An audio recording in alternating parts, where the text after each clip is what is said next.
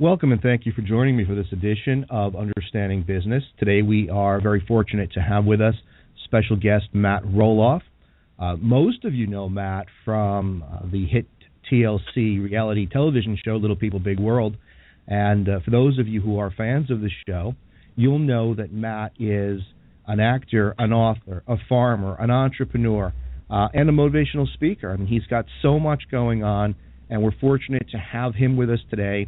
We're going to be talking about a number of topics, including overcoming adversity in life and business, how to develop your dream into a successful business, self-motivation, importance of big-picture thinking, moving beyond mistakes and challenges, building a strong brand and customer base, and staying true to yourself. Now, before I introduce Matt, I just want to thank our sponsor. Today's show is sponsored by Audible, the leading provider of audiobooks on the Internet. And as you know, Audible has a massive library of more than 100,000 audio programs, and they're providing our listeners with an exclusive offer. Just head on over to audibletrial.com/UTL radio, and you can download a free audiobook, no strings attached. Not too many things in life for free, so head on over there, get your free audiobook. Also want to remind you how important your feedback is, because it allows us to provide you with the best guests and information possible. So let us know what you think about today's show and any of the other programs by posting on our social media pages. And again, all the links to those pages are located at utlradio.com. In addition, links to Matt Roloff's sites are also there. You can head on over and you can check out any of Matt's links directly on utlradio.com. And finally, if you'd like to ask Matt a question or join in today's discussion, please give us a call at 347-855-8831. Matt, I want to welcome you to the show, and I want to thank you so much for taking the time out today to be on the program and to talk about your life and business experiences. You're welcome, Peter. I'm looking forward to it. All right, so most of our listeners, they're going to know you from Little People, Big World, but there's an overwhelming majority of people, especially in business, who I've spoken to, who say, I don't watch television. So could you introduce yourself for those people that are not familiar with the show and give us a little bit of background about you before we get into the topics? Well, let's see. We've been doing that show for it is in fact a little. We describe it as a little out of the way show, and we think that it's been going on for 10 years, 300 episodes plus, and still doing more each year. We're still working on the number of episodes for this coming year, and they're actually looking out 4 years in advance. So they're planning on this show going on for a while. But it is a little out of the way show, and when we go through an airport, I estimate about 50% of the people know who we are, seem to catch eye contact and acknowledge us in some way that they know me or my wife or one of the family. But there are the other 50% of people that just don't watch enough TV to know this show. There's a lot of cable channels out there. TLC is kind of buried up in the higher numbers, and some people just haven't been able to see the show for one reason or another. And those are actually the funnest people to talk to. People that aren't aware of the show, you get on an airplane and begin discussing. They say, "Well, what do you do?" And then I kind of smile because I know they don't know the show, which is great. That leads to a more interesting conversation. And then usually by the end of the conversation, something comes out, whether it's another passenger on the airplane walking by the aisle and saying, "Can I take a picture?" And your seatmate going, "Why does he want a picture of you?" Then you can explain, that you also do a television show, or whether it's just something that comes up in conversation. But some people know the show, some people don't, and that's just perfect for us. It gives us a chance to have some notoriety out there and take advantage of that fact, but also be able to walk around with some anonymously. So for those people that don't watch the show and they don't know who you are, can you talk a little bit about yourself and your background and explain, who you are? Because, like you said, you got about 50% of the people out there that have never heard of the show, or they've heard of it but haven't watched it. Talk a little bit about yourself for a second. Oh, okay, I can do. Let's see, way before the show started, the show's actually kind of a new phase in our lives. So way before the show started, I was building and selling software systems into high-tech companies, and joined a company up here in Oregon called Sequent about shortly after I got married. We got my wife and I, my wife's a little person, and myself, and we got married 1987, I think it was.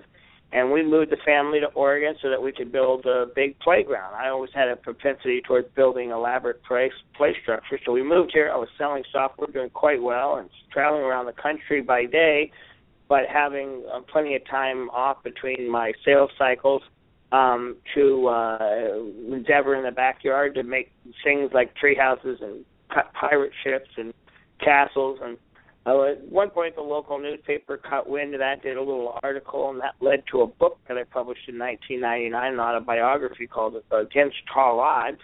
That was essentially about me being a little person, having half my family being a little person. By the time we had 4 kids, and my wife was raising them, she's little.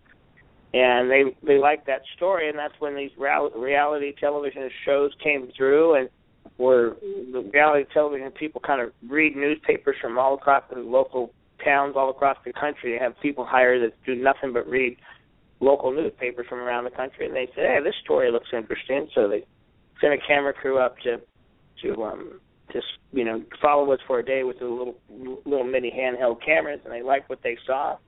Long story short, they asked us if they could help educate dwarfism by just following us around for a couple of weeks. Well, a couple of weeks has turned into a couple of years, which has been fun, and we've enjoyed it, and we've had tremendous opportunity come from it, and ability to talk, be able to educate thousands and thousands of people about dwarfism. We think the notion that people go out on the street and tease little people as being midgets has really faded away. The show has had a large effect because we've driven that fact home that little people deserve respect. There are humans, and there are proper terminologies to deal with people that look different than you do, and using those terminologies are terms of endearment. And if you are in the know, and if you're knowledgeable, and educate yourself, and then you can call people by labels if you have to use a label at all. Mostly you call them by their name.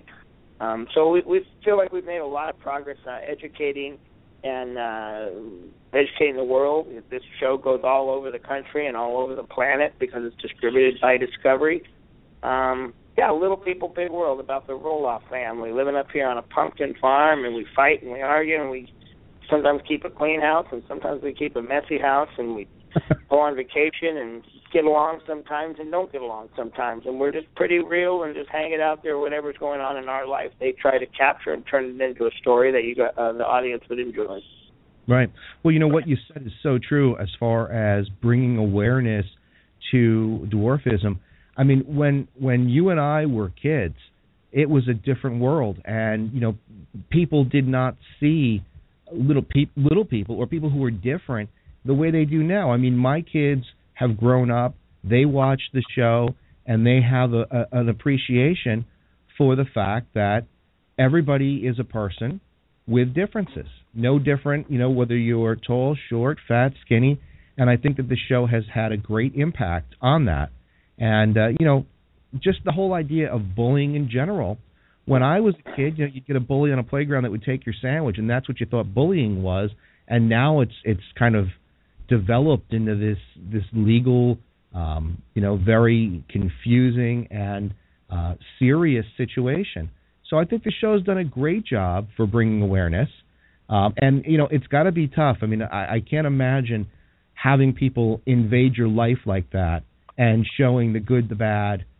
So I give you a lot of credit for doing it. I don't know how you do it, because even with the opportunity, it's got to be tough. There's definitely been times when we wanted to throw in the towel and kick all the cameras out where it was rough, and it's like, man, we can't do this anymore. And then there's other times where we really enjoy it, and those, each of the kids in the family have taken a turn feeling like, this is enough. I'm going through my adolescence and struggling with this and struggling with my grades or struggling with my friends, and I don't want that covered on TV. So there's times when the kids don't want. And that's the stuff that they want to capture the most in reality mode. They want to capture. That's the stuff that's interesting to the fans. The struggles, the difficulties in life, the things that come up, the adversity, the things that come up that aren't the way you want it to go. And we've been trained or conditioned over the years to, regroup and think about it and really push ourselves to share the stories that aren't so fun to share and aren't as comfortable, just as much as the ones that are enjoyable. Well, the thing that is depicted on the show, aside from the reality element of it and that sort of excitement that people get from seeing people fight, and that's just the way we are as a society. But if you look beyond that, you can see you as a father and as a business person, and I think that you're a very interesting guy because you have not had everything handed to you in your life. You've had adversity and struggles. And if you go back and you know anything about your life from what you talk about on the show and in your books, you've had struggles, and you've gotten to a place where you are considered by many people to be a very successful entrepreneur and business person. Talk a little bit, if you would, about the struggles that you've had in your life getting to the point where you are today, because I think it's important for people to understand that sometimes struggles make people just want to give up and shut down. Well, that's one of my favorite speech topics when I go around and I talk. I talk a lot about pre-show not just diversity, but resiliency is one of my favorite speech topics. And I talk about resiliency being a muscle. When you get beat down, if you can stand back up and walk forward and keep going and then get beat down again, and you get a flat tire, you miss an airplane, and it seems like the world is stacked against you, and you break a foot, and you have a physical complication in your health profile. But if you can just keep on putting one foot in front of the other and marching forward with joy and happiness and rejoicing that, being thankful for the things that are going well, that builds up that muscle of diversity, of resiliency. And the stronger you can make that muscle, the more you can plow through the really nasty times in your life. So my childhood, way before the show started, I really like this question, Pete, because I think a lot of people feel like all my success has come strictly from the day the show came over, which right. was, sometime in 2004, something like that. Well, before 2004, we owned our big farm and had all our big play structures, our tree house and our thing, and that resulted from my successful software career and other ventures that we were involved in. But when I was a child, I was put in the hospital for months and months at a time, and they put you in, and you didn't get visitors, and it was like being in a little prison. And I had really, really painful operations, and I think I've got 12 or 14 scars up and down my leg. And I used to be put in these big tractions where they would crank on the thing and stretch me out to try to make me taller and straighter, and very painful and very not a good time in my life. But I was always still, despite all that, a cheery guy with a great disposition, and always building things in the hospital, asking for Legos and things that would be brought that would, help me keep my mind active and busy in between some of these procedures that were not comfortable. We played a lot of chess. And a lot of that chess, a lot of those board games, the nurses used to come in and mess them all up and destroy them. Time to go to bed and destroy our game, and we were so disappointed. We were in tears. But those games and the ability to, let go of it didn't go the way we wanted because the nurses stopped the game when we were winning, all those were training grounds to have a spirit that has served me real well in my professional area because, everybody knows, like in sales, for example, there's a lot of rejection and a lot of being sent back to the drawing board and what have you, and those all build up that muscle that I talked about, that muscle of resiliency. And so I think some of the adversity that came into my life at an early age, I was able to somehow see the good in it and not let it drive me into complete despair and depression, but instead to convert that energy into, I'm building resiliency. I'm getting stronger. I'm banking the lessons of life that are going to help me to do more later in life. And I believe God's awarded me with just that. He thanked me and awarded me for not being a whiny baby and not crying and feeling sorry for myself. But then people around me, they seem to reward the fact that yes, I can. I got this done. I can do this. I've got this done. Not only encouraging myself internally, but encouraging the people around me. And you can get to that point when you're in my situation, disabled and walk on crutches and barely get out of bed and take care of yourself in the morning. But you're not only taking care of yourself, but you're cheering on other people around you to take care of themselves and to succeed in their businesses. That's when you really feel like you've built your muscle up to a point where it's a valuable contributor to society. Now, you talk about something that I think is important to every business and every person because, obviously you can't have business success if you don't have some personal success. You talk about what you're focusing on as you're a kid, and you're going through these terrible procedures.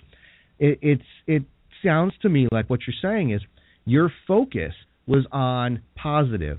It was on things that were moving you forward. So how important do you think it is for people to focus on the positive and the good versus, oh, woe is me? How important is focus in your life? Absolutely. Focus on the forward, manifest. Think about what it is you want and essentially manifest it forward. By trying to figure out what the next steps are and applying those steps.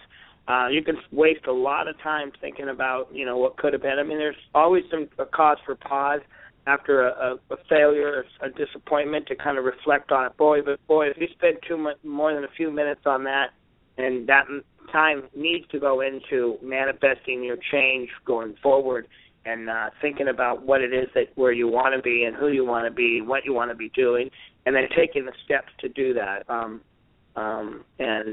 That all starts in your mind. I have a saying that I often say when I speak.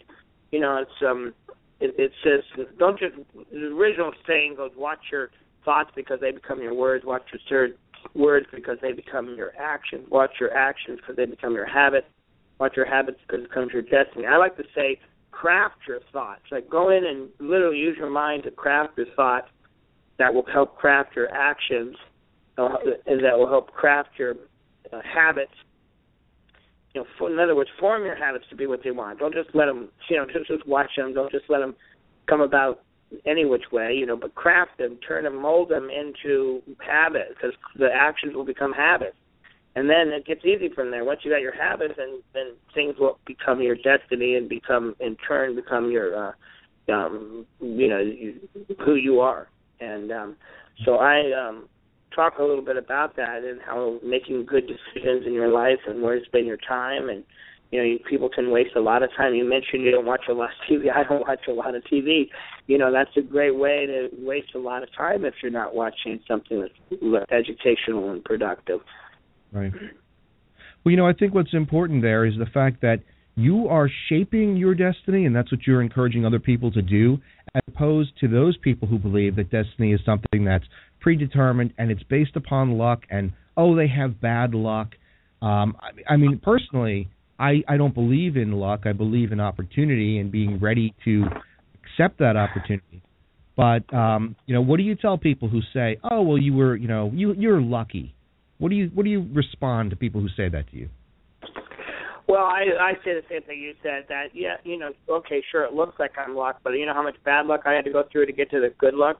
So, in other words, when I need to change or I need to do something different in my life, I typically look for some bad luck, because bad luck typically is associated with shutting the door, and that always gives you a new door to walk through. So I think of bad luck as good luck. But enough people say, well, you don't have any bad luck, because what should have been bad luck for you, you actually converted it in your mind to good luck, and you went immediately searching for the new doors that are coming out. And if people would not lay around and feel sorry for themselves on the bad luck and look at the good luck as, like you said, an opportunity, a new set of doors that are going to open up, a new way to think about your problem, and then you can quickly convert that into good luck, and hence the bad luck was never bad luck. It was actually right. Good luck, because it drove you to, I know just a million stories from people who, championship skiers who careers were cut short and they weren't able to ski anymore, and that's the end of the world. But they didn't, they went on and used that as an opportunity to open up new doors, and the new doors became more exciting. Actually, my story on that was I was working for a software company flying real high, And then they downscaled. This would have been back in 2000. They downscaled, and I was one of the ones that got a pink slip. It was kind of surprising. I thought, wow, are they doing this because I'm a little person? And I had to take a whole full day, to feel sorry for myself on that flight back home from the East Coast. It was an East Coast company.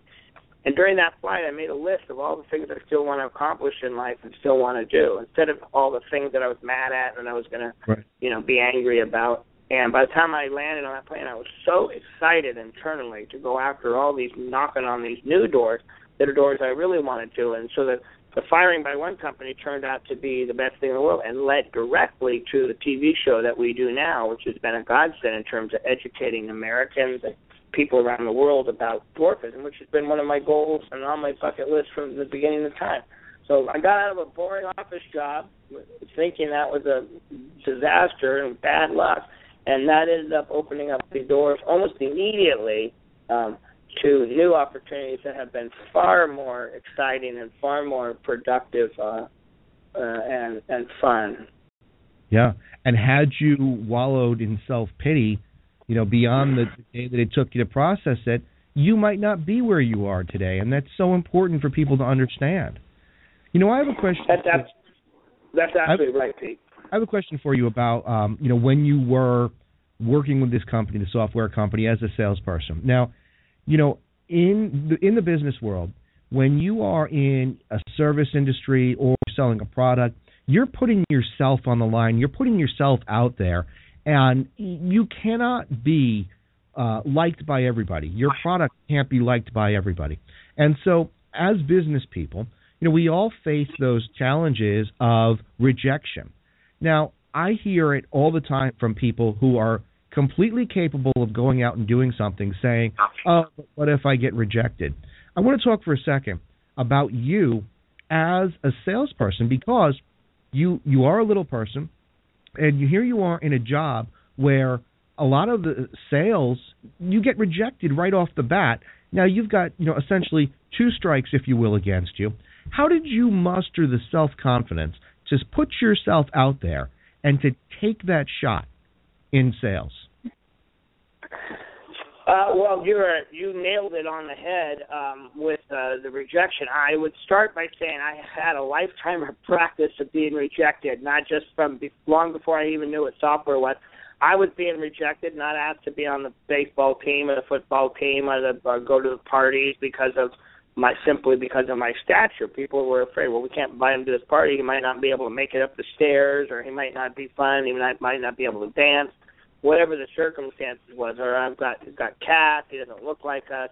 So rejection to me, just rejection on the schoolyard, in the neighborhood, out on the street, ran rapid in my life. And so I learned to live with rejection. So when it got to be sales, it was a real natural migration for me, because I did have confidence, and I continue to have confidence, which is what you need. And I was also very calloused towards rejection. Rejection didn't bother me. I didn't like it, so I wanted to do things and say things to avoid rejection for sure. But if the inevitable rejection came, I was able to move on to the next client or to resolve the issues that were relating to the rejection in unbelievably quick fashion. I was put on at one time another sales team in another part of the country had gone out to this big, gigantic company. Everybody knows them. I won't mention the name, but it's a big electronics company. Everybody that's listening to this has been inside one, I'm sure, once in their life. But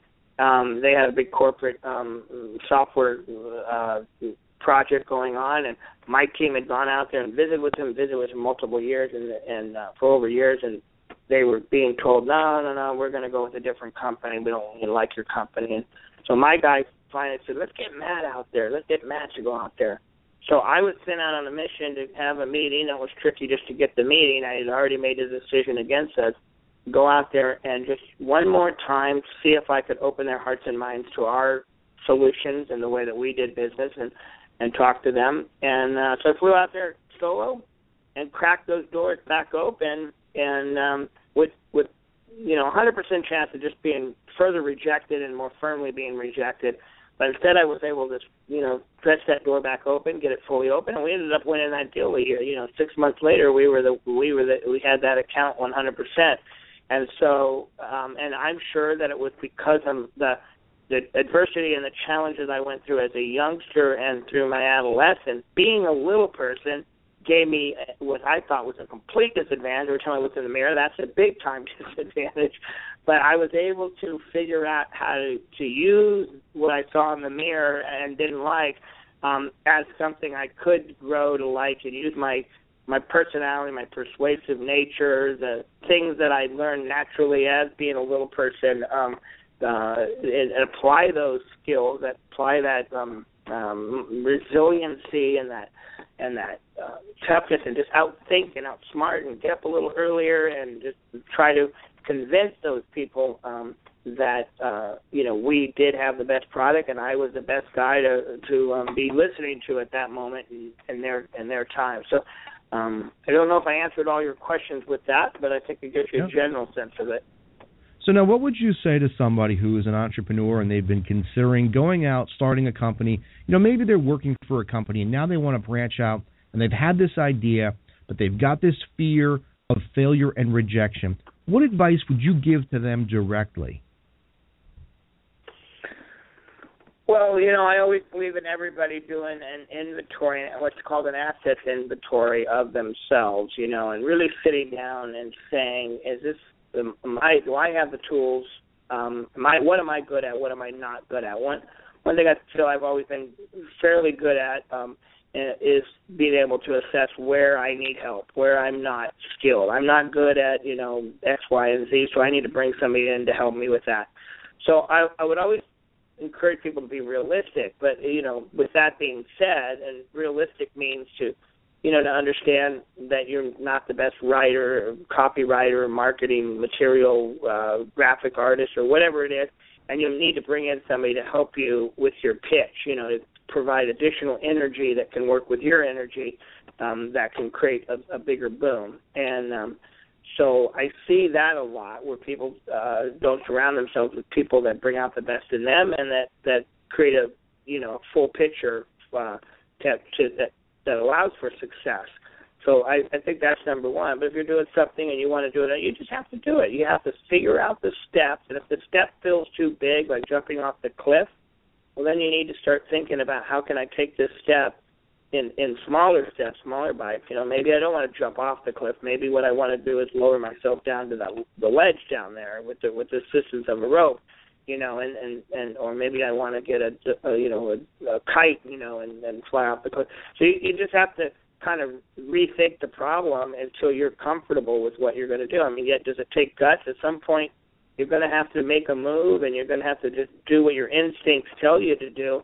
But if you're feeling like it's too soon and it's too scary, maybe it isn't quite the right time. Maybe you do need to accumulate some more financial backing or search.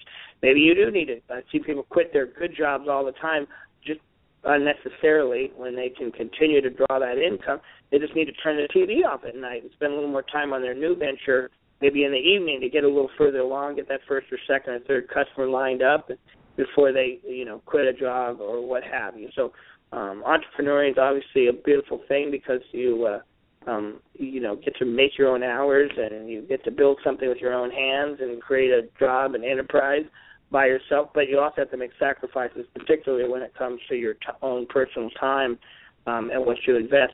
My early career in programming, I put in ungodly hours all day long. I would get up early, and sometimes I wouldn't even come home. I'd sleep in the truck in the parking lot or on the floor of my office and get a shower somewhere, right in the office bathroom or shower, and put those kind of hours in that were necessary. So people need to make those sacrifices to get their endeavors rolling.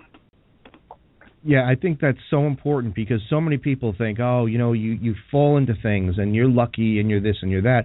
But people often overlook, especially young people coming up today, the element of hard work. It seems to escape them. And I think that, everybody that we have spoken to on this program and elsewhere who has developed success in their life has said one thing over and over again, and that is that it takes hard work and commitment to make anything become a success. One thing I want to touch on that you mentioned, you were talking about breaking down larger challenges into smaller steps. And, figuratively, but in reality, viewers of the show have seen you do things like face a gigantic mountain and decide you're going to climb it, and you do it one step at a time. And I think that you can draw this figurative connection between viewers who've seen you do things on the show that other people might have shied away from. The mountain's too tall. The obstacle's too big. I can't do it. Yet you approach it in small steps and breaking it down. I think that people can see that. So I think that that's a very important thing, a very important lesson for people to understand. Yeah, absolutely, and it takes practice to be able to do that properly. And so if you start with smaller things in life, that challenges that are just outside of your comfort zone, and you go out and you reach them, and then you do another one, and here's something that's not quite obtainable, but I think I might be able to stretch and give up a few extra hours of TV watching and accomplish this thing. Or just go to a class. I mean, I just signed up recently. I have no time, busy as can be. I signed up for a Microsoft Excel classes because I felt like I could be more productive if I could do spreadsheets faster. And sure enough, all these opportunities to do, now that I have the skills or somewhat skilled, I'm able to get down and get spreadsheets done a lot easier from a one-day investment of class. There's so many things you can do to enhance your skills and to give you the power to do more and to be more, and that's just one example. So if you're not sure that you have the knowledge or the skills, maybe take a class or sit down and write. It never hurts to sit down with a blank pad of paper and just write out your strategy and where you're going and what you're heading, and draw a drawing that illustrates it, and let that creative process guide you to your next step. Yeah, and it's never too late to learn. And I think the point you make with the Excel spreadsheet, the class you took, or the seminar, I think that even if you attain a certain level of success, you've got to be able to understand that there's always going to be something that you can do better, that you don't know how to do. So the learning process for successful business people never ends. It's an ongoing developmental process. I think so many times, Matt, I think people think to themselves, oh, you know what, I got this degree. I don't need anything else. And I think that that's such a huge mistake, because they could tap into so much more potential if they would continue to learn. And that sounds to me like that's what you do. I absolutely. I mean, I think I learned from a mentor years ago, never stop learning. And he said never stop building, never stop learning, never stop serving, which, means never stop giving back to your community, but never stop learning, obviously, and never stop building. Just keep building, until you can't build anymore. Build enterprise, build. So that's the productive nature in me. I'm very industrious since I was a little kid, but always trying to make something.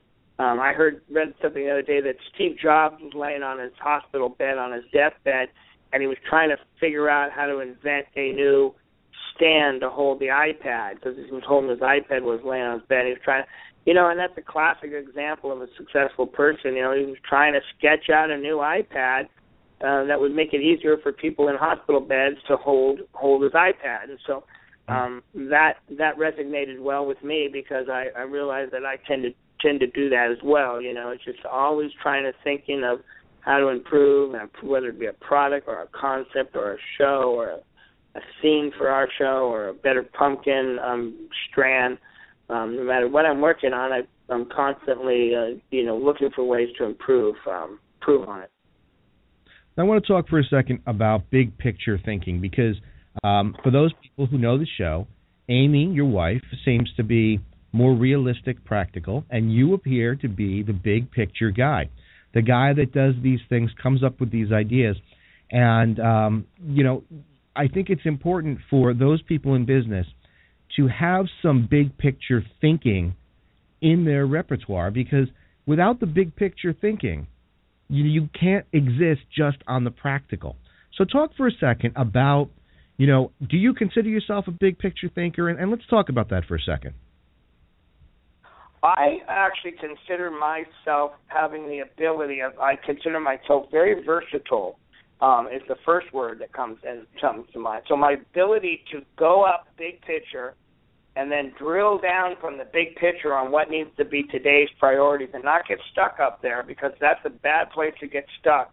But to be able to let your mind transcend from the big picture thinking to how does that translate into a task I can accomplish today, right now. What phone call can I make right now that's going to support that big, work in that big picture direction is a powerful thing. So big picture, absolutely. Constantly I'm flying up to the 50,000-foot level, looking at how this fits into the big picture, how it works, and that, I think that's something anybody's brain can be sort of trained to do.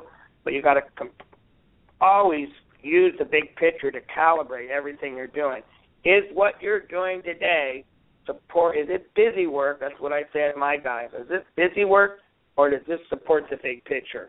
And if it doesn't support the big picture, then maybe we should be thinking what we're doing.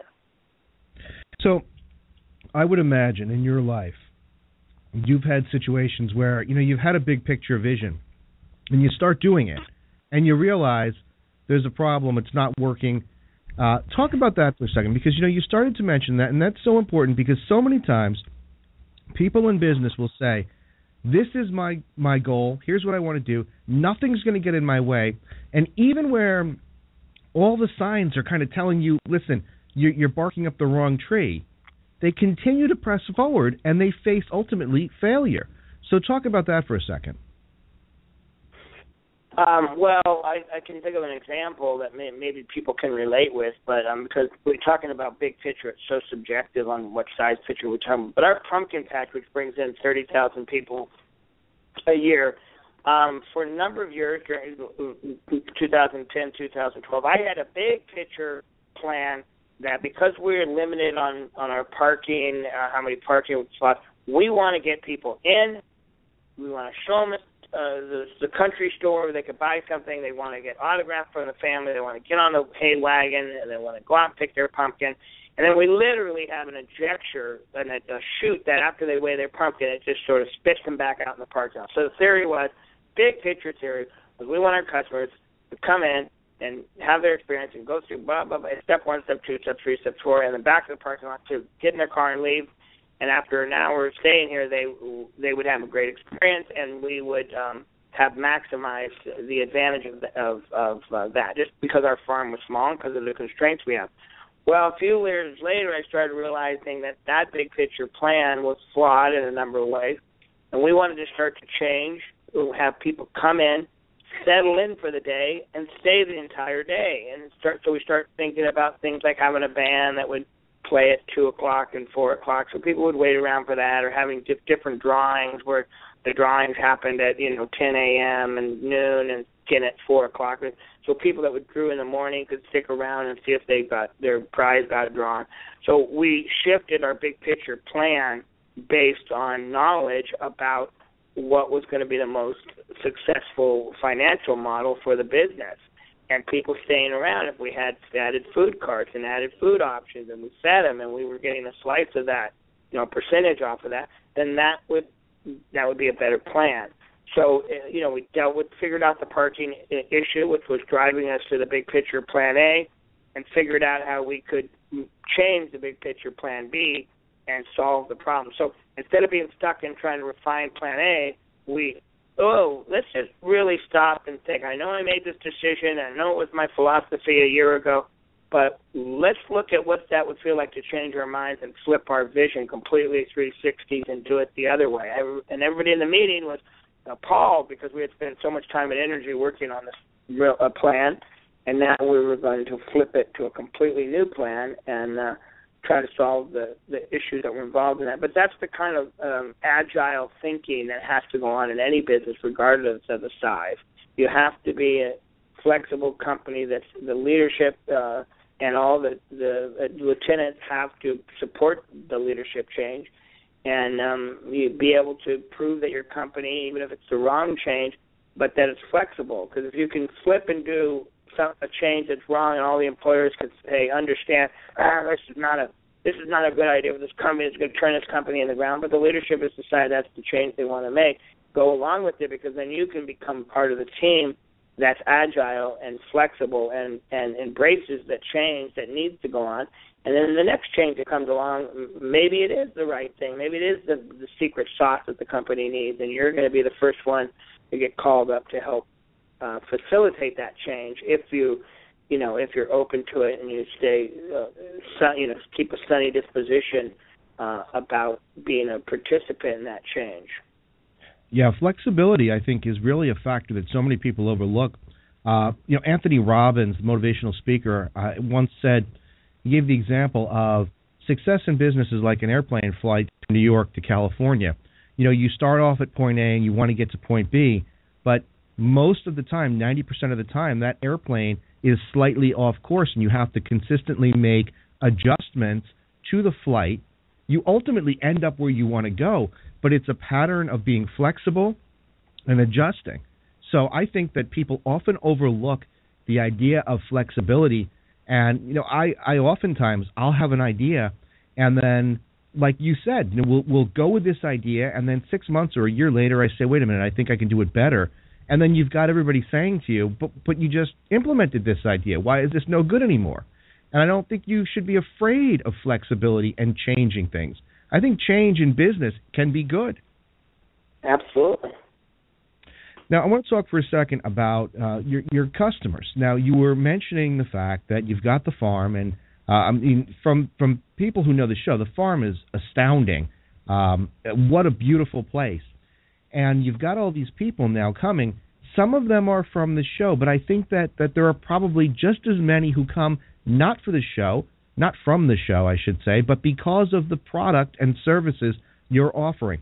I want to talk about how you developed a client base. Because, so many people, that's a question they have. If I start a business or if I have a business, how do I brand myself and develop a client base? How important is customer service? So talk for a second, if you would, about developing a client base. Well, we try to get people that come, and I think we largely accomplish this. It's always hard when you have a lot of people. We train our employees very, very strictly that we are in the people business. I know you think we're in the pumpkin business, but we are in the people business. And when people come out, we have certain rules. We try to be generous with our refunds. We try to make it extremely affordable. There was a time when somebody said, let's charge for parking, but we did that one year, and we realized that, charging $2 for parking, yeah, we make an extra $50,000 this year. But you know what? It's so nice when people can come into the pumpkin patch for free, and they can park for free, and they can walk down to the pumpkin patch for free and mill about. If they want to purchase some of the extra things that obviously we have a business cost associated with, a more direct cost, then we need to, charge them for that. But make it affordable and make it a good experience. So we have very, very few people that come up and to our information booth. We have a person that's available to answer questions and things, and few people that come up and complain. More often than not, they come up and say, I had a wonderful time. I'll be back next year. And we are getting less and less from our fans coming, and more just from people in the community that work at Intel or Nike, and they bring their little ones out, and we set up a photo op area where it has a date printed on the wall. We change it every year, and we encourage people to get their annual photo so they can, and they come up to us all the time and they say, hey, here's a picture I took back in 2009 with my kid. Look at he's teenager right now and playing basketball, and you take a picture in front of the 2014 sign, and so we think about things like that to help us with we try to analyze our demographics as best we can without stopping people and understand, but we're constantly thinking about what is the demographic age-wise, who's enjoying the farm, what can we add. One example is we have a little area that we originally called the fun zone. Well, now we did a subtle little change to what we call it the family fun zone, because we realized that the fun zone was drawing in kids to pay the $8 to go have fun, but there was actually a lot of adult things in it that were fun too. So by calling it the family fun zone, we're able now to encourage adults to go in there and play with their kids and to have fun with their kids. So we've sort of made that subtle change, and it's financially been a real win for us because we've created an area. Not only the family feels good, the dad walks out and goes, yeah, I had a ball, I played with the kids with the slingshots, and we rode on the giant trikes, afternoon. So instead of them sitting on the fence looking in at the kids having fun, they're actually in there doing it themselves. And those are the little changes that, come to our attention, and we say, let's try it. Let's try that. And then we, like it and adopt it as our standard business practice, or we make changes and change it.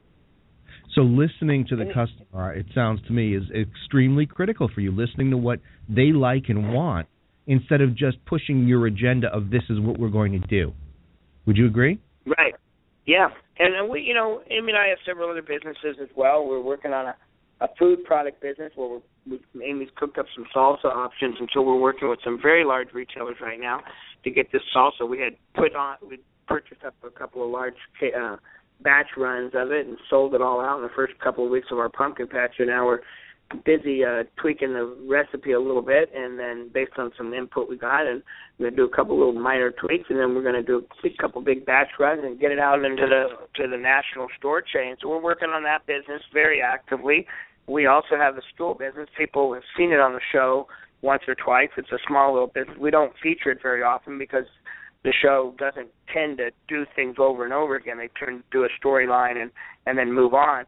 But it's there. It ships products to hotels every single day of the week, and we have some of the parts made all over the country and assemble them and ship them into hotels. And so we got quite a demand. In fact, we can't keep those in stock either. I order them up and think it's going to last for 3 months, and the batch is gone in 2 months. So we're busy running. We have a full-time guy on that job and other outsourced people that do other bits and pieces. And so we're excited. I'm going to be turning a lot of my attention to that business over the next couple of years.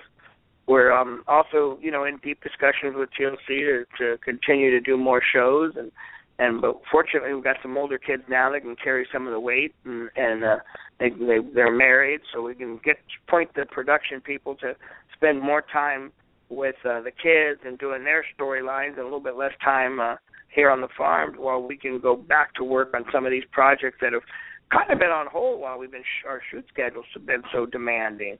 And Amy's involved in her speaking, where she goes out and does motivational speaking called Living Large, and she also has her charity foundation that she works to help kids, kind of an anti-bullying theme to that, and teaching kids their own self-worth so that they don't feel like they need to bully. And I have a speaking thing as well, MRE, where I go out. Or in fact, Amy's on the road right now, and I'm getting ready to go on the road for a couple of speeches and hold down the fort in the meantime. So we stay busy, that's for sure. Well, let me ask you this, because I'm sure this is going through a lot of people's minds. How do you manage your time to handle, because a lot of people can't handle one business or project, and you have, we've seen the stools, you got Amy Salsa. How do you manage your time to do all of these projects?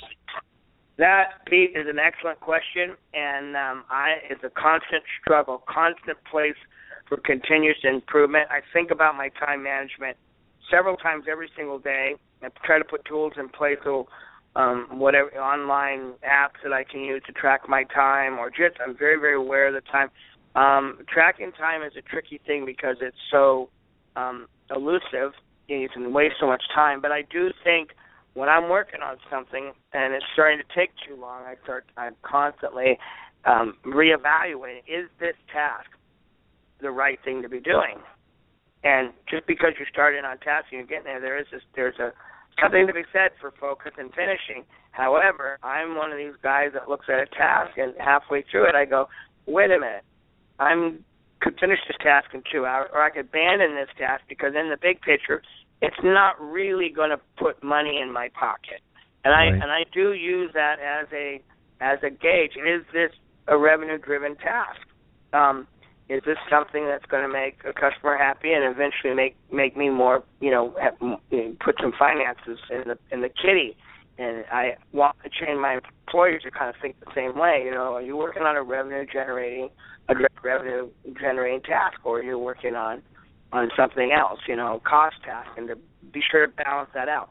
and that's where you got to balance it out. You know, it's not like you can't maintain your equipment and work on that. You won't be able to generate money if you don't have equipment that's maintained. But if you're spending 6 hours maintaining a tractor when you should have just sent it to the shop and had it fixed in 2 hours, that's where I like my guys to question where our time is. And I pick up a lot of time by not doing, not watching a lot of TV.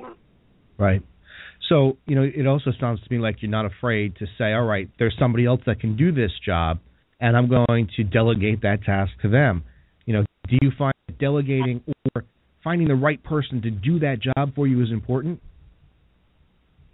Absolutely. In fact, we spend more time on that than we do on anything. Just going through finding the right person in a job, and we're not afraid to hire people in for a project or temporary or for permanent to work on something. But you've got to have the right person on the job, or you're doomed to fail. What about those people out there that say, if you want something done right, you've got to do it yourself? It sounds nice in theory, but what's your take on that philosophy of doing everything yourself? Well, you won't get very much done if you're doing it all yourself. So because you've got limits. Everybody's got limits. Even if you're working 14 hours a day, that would tell me that your own personal life is out of balance. You're not spending enough time with your family or your friends or playing or relaxing if you're working that hard. There are periods in my life where I did do that and I did get out of balance, but then you can do it for short runs. But to do that for any kind of extended period would be suicide, in my opinion. So you really are better off building up a skill where you can train other people.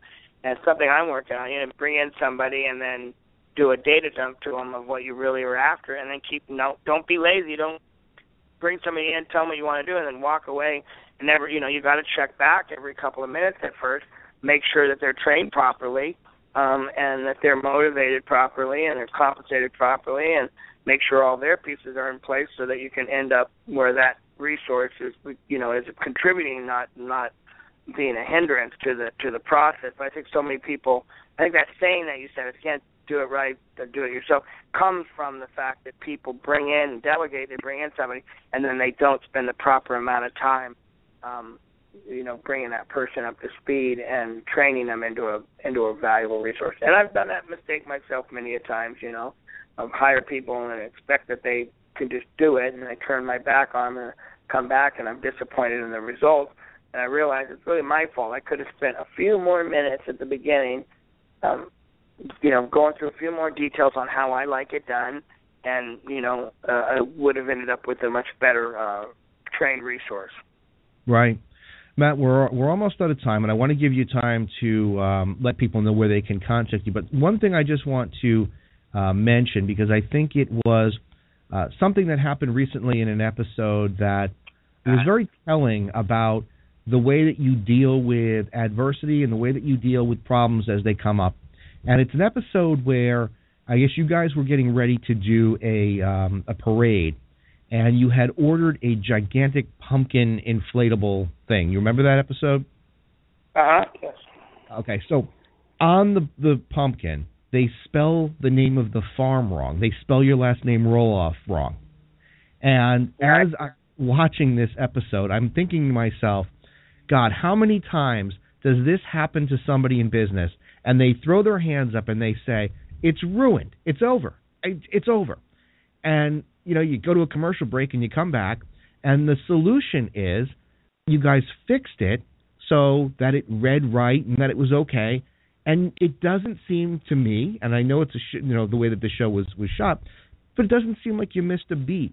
Can you talk about that moment for a second when you saw the pumpkin and it's spelled wrong? Well, it helped to have my genius daughter Molly standing by at that time, because she is really, really smart. She's the smartest of the bunch, and so that was a nice advantage to have at the time. But the general concept you're describing, happens all the time. Every day there's always setbacks. Everybody is out there listening and in life, have setbacks. And it's all about, again, I'll use the word resiliency. You have to have resiliency and say, hey, okay, so this is a setback. I just missed an airplane, or I just got a flat tire on the way to my most important meeting of my life. But I can't sit here and feel sorry for myself. I have got to go into motion. What is my best option here. Should I get out and hitchhike? Should I start walking? Should I try to change the tire? What am I going to do at an airport? I'm overnight. Well, start to call and see if you can reschedule your meeting. Start going to action, going to motion, and hope doors open up. Start looking around for those doors to open up. Don't just sit there, though. If I miss an airplane, man, I'm scanning those other boards, looking for other flights that I can switch to. And I'm not thinking, I can't switch to a flight because I've already paid for this one. I'm thinking, I'll go out. If it's important enough, I'll put it on my credit card and deal with getting my refund, later, that kind of stuff. So you have to, that's where the big picture comes in, is like, it's spending a little extra money more valuable than the meeting I'm going to be on. That meeting's pretty important. It could result in, thousands of dollars with a sale. Well, then why am I going to miss it over a $300 flight, And you have to make those kind of judgment calls. We haven't talked a lot about judgment, but I think that's an important skill to having your arsenal. It's just solid judgment. And that judgment, comes from, everything from your DNA and up to your education and your experiences.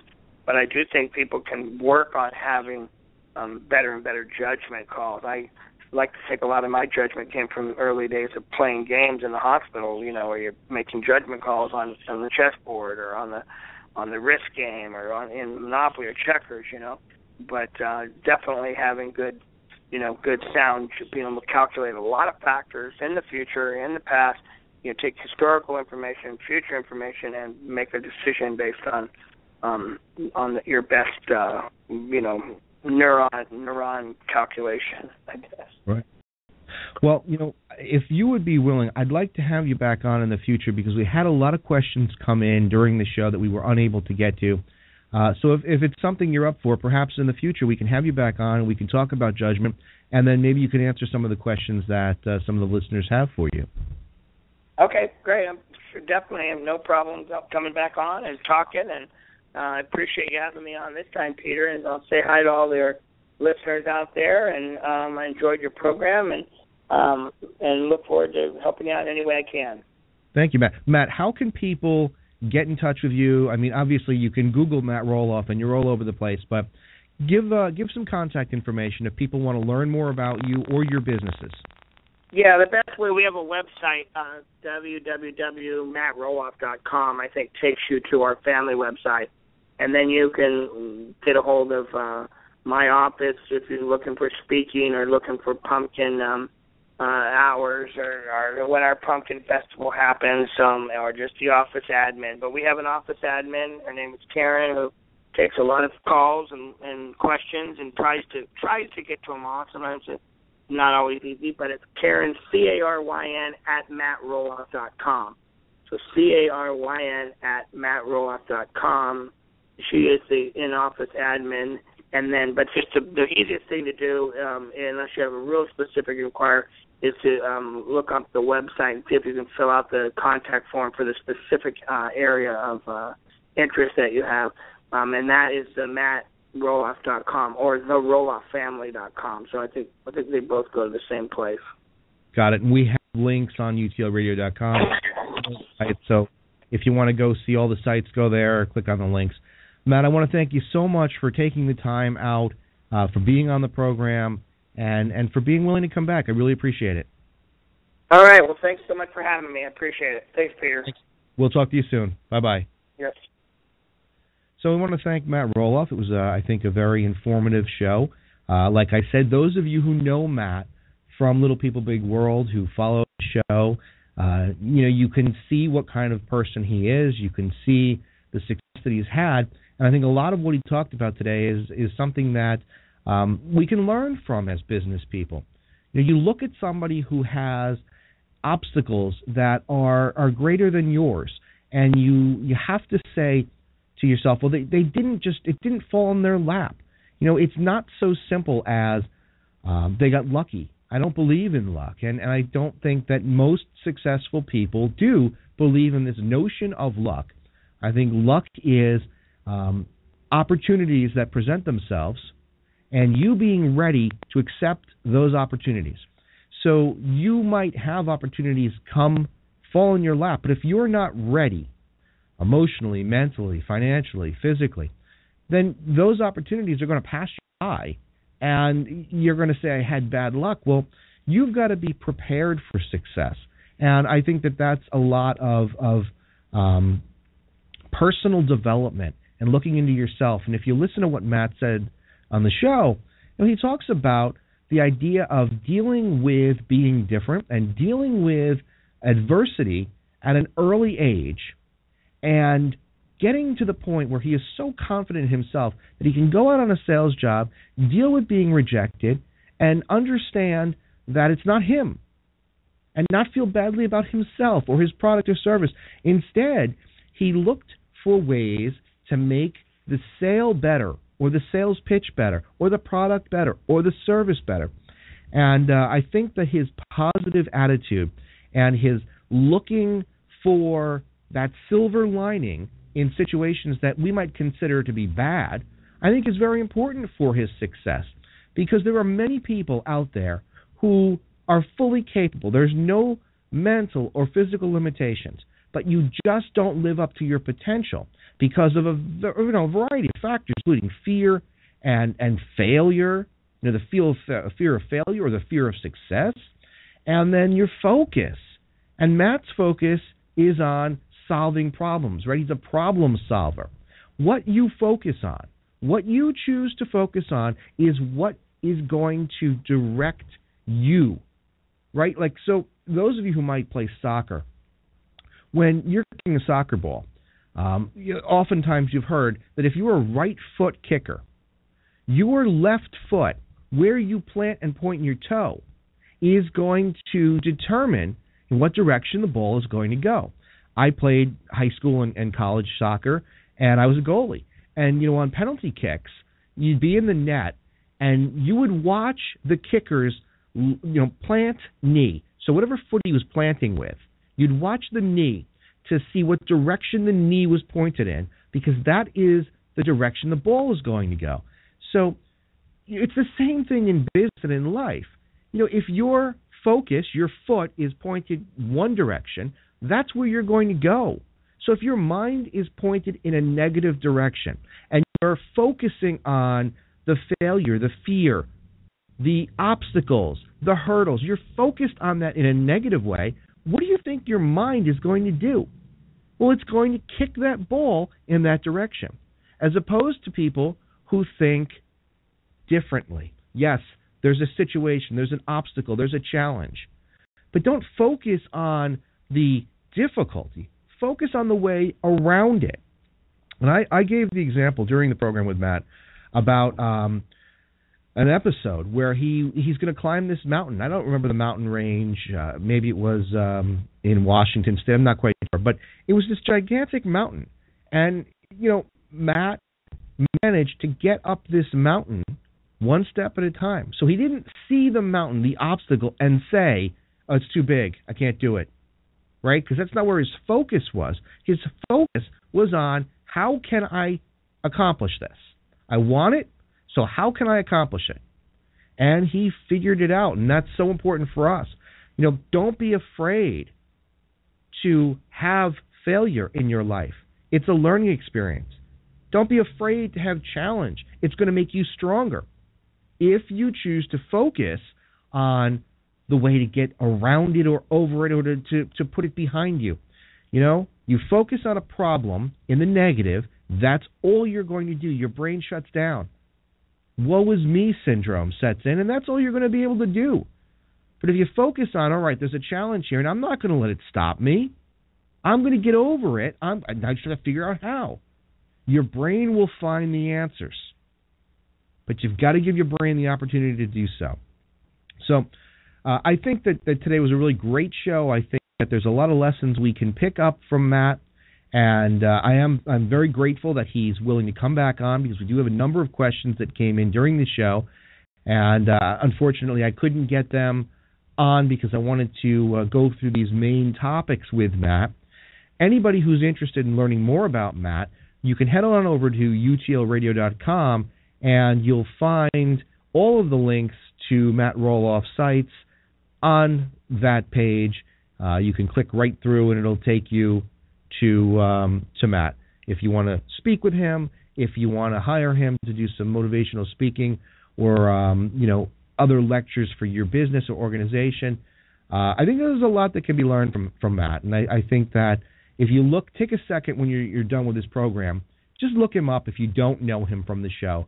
Look him up and learn a little bit about him, and I think that it'll help you in your business. So, a great show, and I think it was a great topic of conversation with Matt today, and I appreciate him being on. I want to remind everybody that next week, coming up, we've got Captain Michael Abrashoff. He's the former commander of the USS Benfold, and he's going to be talking to us about leadership and the importance of maintaining your crew, if you will, your employees. For those of you who don't know, Captain Abrashoff was in charge of the Benfold, and the Benfold was, at the time he took command, the worst ship in the Navy, and it was receiving the lowest markings on the tests and ratings. And Captain Abrashoff came in, and he implemented new procedures and policies. He dealt with employees, right, his shipmates, in a particular way. And by the time he was done with the Benfold, it was the number one ship in the Navy. And that's not an easy task to do. So we're going to talk to him. Captain Abrashoff has written an excellent book. It's called It's Your Ship, and it talks about management and leadership and how you get your crew to do what needs to be done on your ship. So we're going to talk to him next week. We're excited to have him on. We're going to talk to him about all those topics and pick his brain so that we can better understand how to lead our team, our business, our employees. So that's exciting. We've got him coming up. Also, want to remind everybody that the coat drive is going to continue for the next few weeks up to Christmas. And if you're in the area, our New Jersey office is the central collection place for the coat drive. So I encourage you to stop by. You can go to our website. You can go to utlradio.com, and the address is there. You can mail, deliver, drop off, however you want, your coats. That goes to an excellent cause. It goes directly to people who need coats in New Jersey, and we appreciate all of you who have donated so far. Every year we have a wonderful turnout, and it does wonderful things for the community, so we appreciate that. Also want to mention to you that we'll be back on live this coming Monday for Week in Review. We've replayed some old episodes throughout the month of November, but we're back on live this coming Monday with my co-host Bob Hughes. We're going to be talking about a lot of things because since the last time we broadcast live on Week in Review, we've had a number of decisions with the police, and just yesterday we had a decision come down with the chokehold case in New York City. So we're going to be talking about all those topics on the news this Monday live, and want to remind everybody that we're coming down to the end of the year, and so we're going to try to do some end of the year wrap-up shows where we can talk about some of the best information that we got from our guests this year on understanding business, and talk about some of the most interesting business news stories, legal news stories that we talked about on Week in Review. So what I'm going to ask you guys to do is to contact us, whether it's through social media, Facebook, Twitter, Google+, YouTube, or directly through the website, and let us know what guests you like the most throughout the year, what information you found most helpful, what news stories you like the most, and then we're going to pull them all together, and we will come up with a top 5 or top 10 list, and we will broadcast those shows later on in December, definitely before Christmas. So that's going to be something that you guys have total control over. Think about what shows we aired throughout the year. We had a ton of guests. We had Fabio Viviani. We had Steve Darnell, which was a great show from Vegas Rat Rods. We had Cord McCoy. We've just so many people this year that we've had who had some excellent advice, personally and business-wise. So go through the list of the shows and tell us which ones you thought were most helpful.